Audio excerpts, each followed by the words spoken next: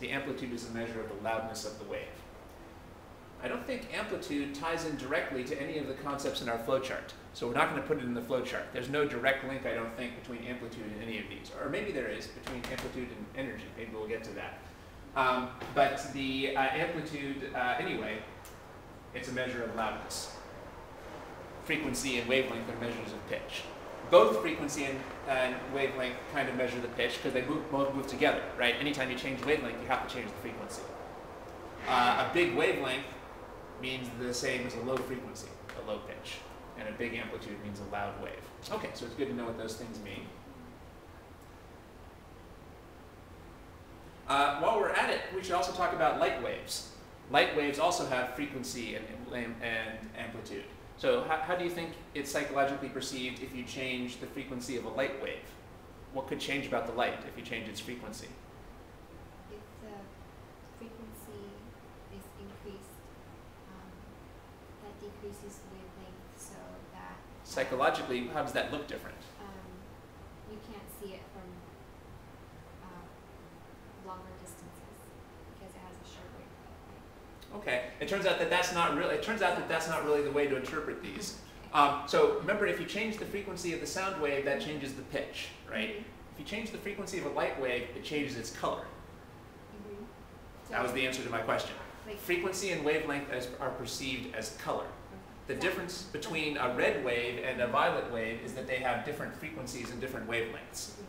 So I think, so I think red light has like 700 nanometers wavelength, and violet light is like 400 nanometers wavelength. Okay, so wavelength and frequency of light is perceived as color.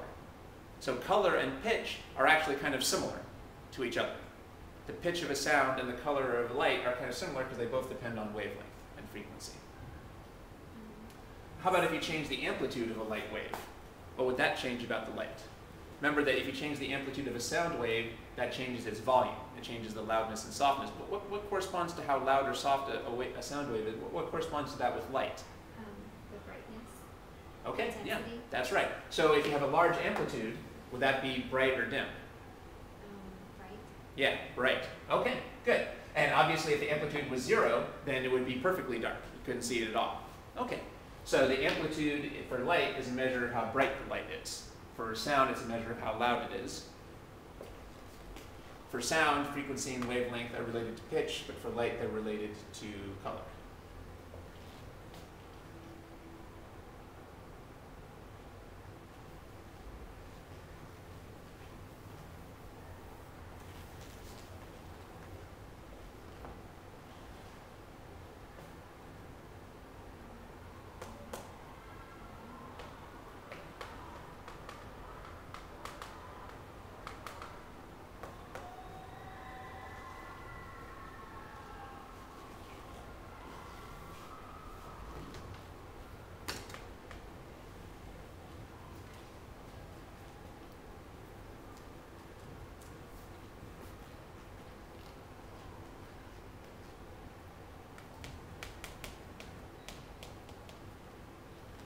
Okay, so let's go back to the spring.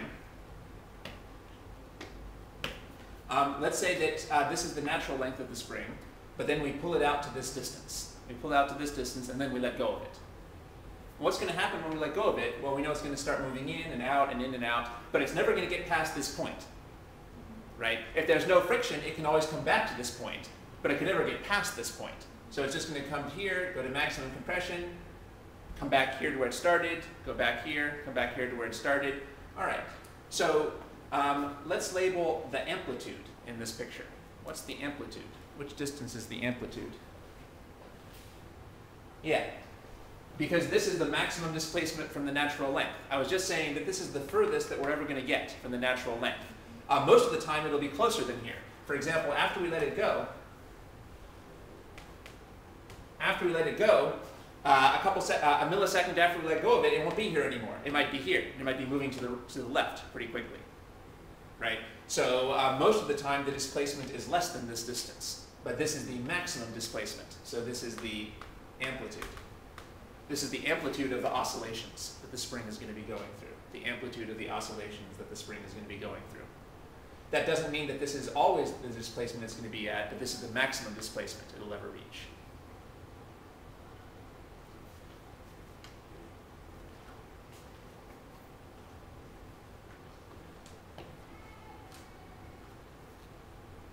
Now, when we let go of the spring, what's its kinetic energy the instant we let go of it? What is it?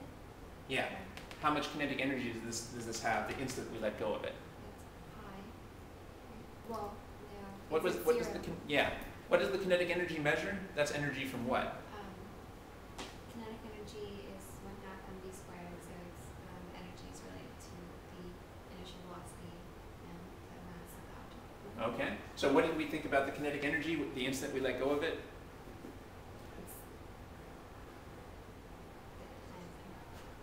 I think you were on the right track. Okay. So what was the formula for kinetic energy? So its initial velocity is 0. So Yeah. How do we know the initial velocity is 0? Because we just let go of it. rest. Yeah. We didn't throw it, we just let go of it. So it started from rest. Okay. How about when it gets back to here? What would its velocity be? So remember, it's going to go in, and then it's going to come out, and then it's go in, then it's going to come out. It's 0. How do you know it'll still be 0 when it comes back to here? It's changing direction. It's changing direction. That's right. So that's a key principle we keep coming back to in the class. The instant that something changes direction, its speed is 0. The instant it changes direction, its speed is 0. So, again, what was the speed when we're at this maximum displacement? 0. So what's the kinetic energy? So where's all the energy? All the energy must be in the potential energy over here. So that must mean this is the point with the maximum potential energy. Can you see how this must be the point with the maximum potential energy? Maybe a potential energy here of 10 joules. Because then what about this point over here? Well, does it have kinetic energy here?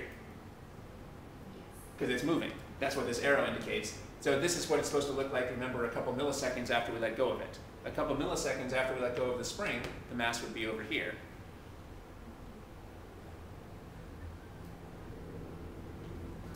That would put us here. So now the kinetic energy might be, say, 2 joules at this point. So what would the potential energy be?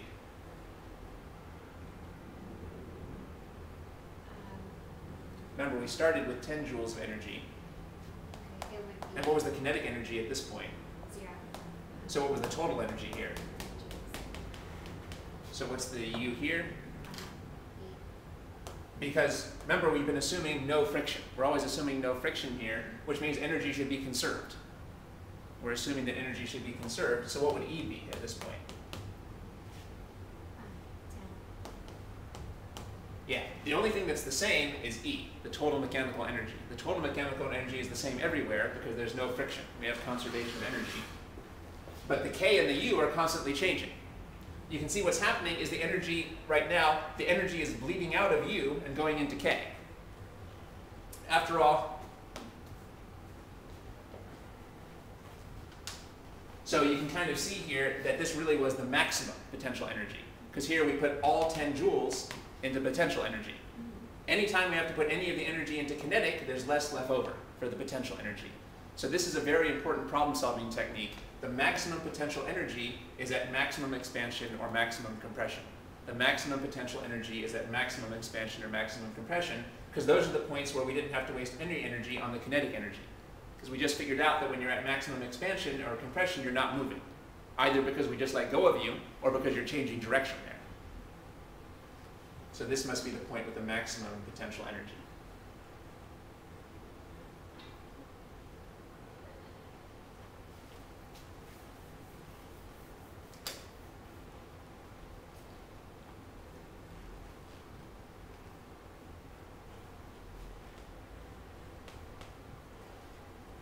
Well, eventually, as we're moving, we're going to get back to here. We're going to get back to the natural length. We're going to get back to the natural length over here. Now, when we're at the natural length, what's the potential energy going to be? 0. That's right. How did you know that?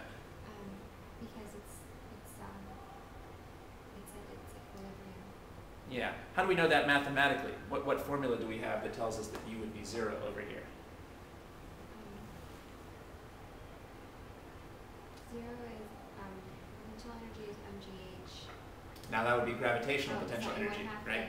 Yeah, 1/2 kx squared. And what? X would equal 0. Yeah, we know that x is 0 because now what's our displacement from the natural length? We have no displacement from the natural length. At this point, we're not displaced at all from the natural length. So I should have really started with the idea that here, x is 0. Well, when x is 0, U has to be 0 from this equation here. But it's also just common sense. We know that energy is stored in a spring when you've compressed it or expanded it. There's no energy stored if it's just at its natural length. So what would the kinetic energy be here? 10. Yeah, 10 joules. And what's the total E? 10 joules. Right. That's not changing because we're assuming no friction. So now we've gotten to the point where we've used up all the potential energy. It's all gone into this 0.